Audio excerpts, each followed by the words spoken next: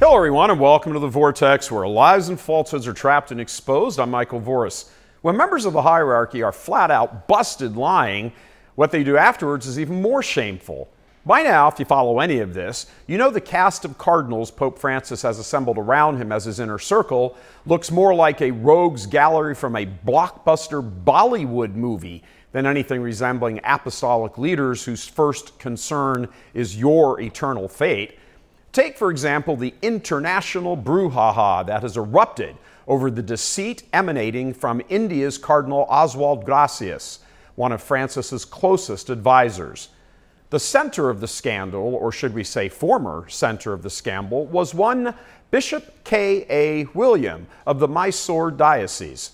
According to locals, Bishop William has been on something of a tear in his diocese, fathering children, left and right. Yeah, fathering children. And as it turns out, he's a nominee for Deadbeat Dad of the Year award. It's so bad that priests are writing to Pope Francis and calling the Indian nuncio and Cardinal Gracias, saying William has to go. The clamor got so loud that even the laity began demanding DNA paternity tests. And that's where Gracias stepped in, stealing the limelight, now making the scandal about him. 2 years ago, he had a phone call with William where he counseled him to have the paternity test. But, and this is a big but, he, the cardinal, would shepherd the entire operation and do massive damage control. Gracias said he would have the tests done at a Catholic hospital, St. John's College, and that way he would have full control, and he could exert that control over how the case would be handled when the results came back. Personally, I was thinking we'll go to St. John's is our own college, so we can control the media, control the doctors, control the publicity given to the whole thing. And it's a credible organization. No? Yeah. So that one can sort of doubt.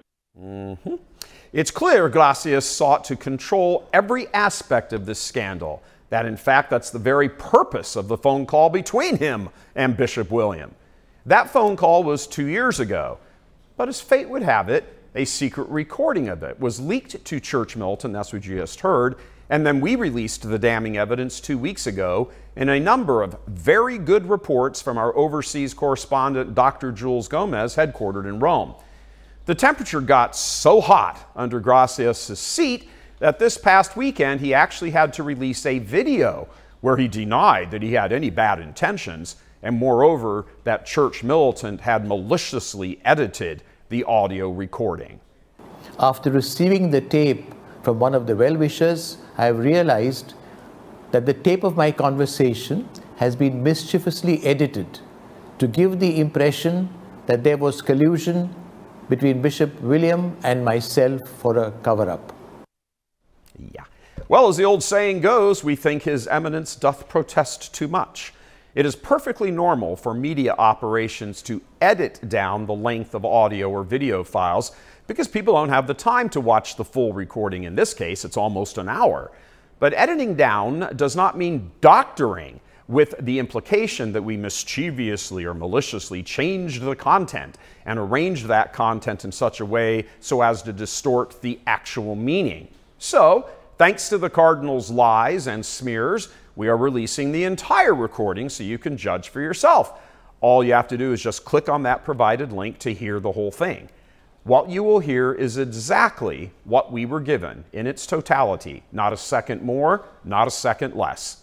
As an editorial note, if you listen to all of it, you will understand why media operations edit things down for length. Sometimes the audio is inaudible, other times it's boring and off topic, and other unrelated topics arise which have nothing to do with the content at hand.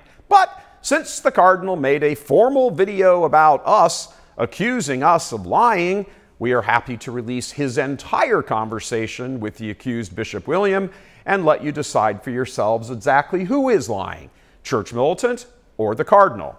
And since this has escalated owing to the Cardinal's lies, when it is established that he has lied to the entire country of India, his only choice should be to resign immediately. He has to go. No questions, no hems and haws, no oh this or that. The Cardinal lied and lied in a big way. Bye-bye, Your Eminence. You are the one who chose this route, and as we say here in America, you made your bed, now lie in it. But Church Militant isn't the only one saying Gracias has to go. One of the most respected secular judges in the whole nation, Michael F. Saldanha, told Church Militant he was, quote, saddened by the pathetic reaction to the indisputable recording published by Church Militant, one of the world's most responsible channels where all facts are independently and forensically checked. He went on to say, I was a criminal lawyer of unblemished competence for 32 years and a judge for 16 years when I was listed among the world's 10 best judges. My hallmark was that I always double-checked facts myself. I harbored zero bias and got forensic confirmation before confirmation. Facts are sacred. Saldanha, a practicing Catholic who retired from Bombay and Karnataka high courts, elaborated. Cardinal Gracias's explanation is sham and hollow. He acknowledges the phone call itself is authentic and that the finding of the Vatican, the nuncio, and the Cardinal himself is that the paternity test was absolutely essential to refute the adverse presumption and circumstantial evidence that seals his guilt. Bishop Williams should have been suspended and dismissed. Why were they in collusion, his word, collusion, for 2 years and even now? What does he mean by mischievous editing? In this country, we are used to denials and politicians lying through their teeth. But for a prince of the church to do it is unpardonable. So concerned about all the lies and deceptions flowing from Gracias like water from a fountain, Saldanha even took the extraordinary measure of writing to India's apostolic nuncio, Archbishop Leopoldo Garelli, last week, stating Bombay's Cardinal Archbishop, Gracias, is guilty of, quote, a serious criminal offense, punishable with 10 years rigorous imprisonment.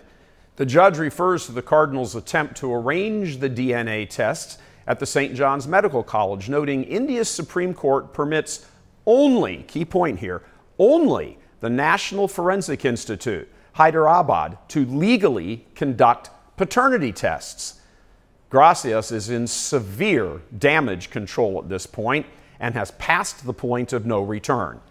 Insiders tell us he was furious when the phone recording was leaked to Church Militant, and now the uproar has forced him to take the extraordinary step of publishing his own video, attempting, poorly, to refute our reports with his lies and deflections. Worth noting here, at various times in the recording, Gracias is easily heard, repeatedly asking, is the line safe? Meaning, can anyone else hear this? Bishop William gives him the all clear. Well, that was then. This is now. Now, the whole world is privy to the scandalous plotting call. Too many men in the hierarchy are abominations with their lies and their deceptions and their abuse of authority, all to protect their own butts. Give it up, Your Eminence. You got busted by Church Militant and you have chosen the route of covering up the crime. Do you really think there are not many around you who are fed up with all this and are even now continuing to exhaust themselves to end your reign? After all, how do you think Church Militant got the recording in the first place? As a close on your career, demonstrate at least one modicum of integrity, get rid of William, and then simply step down. Any more of this scandal is on your head. And to all of the many sources around the Cardinal, if he does not step down, please feel free to keep sending us the rest of the files we've been discussing with you. You heard that right, Your Eminence. God love you. I'm Michael Voris.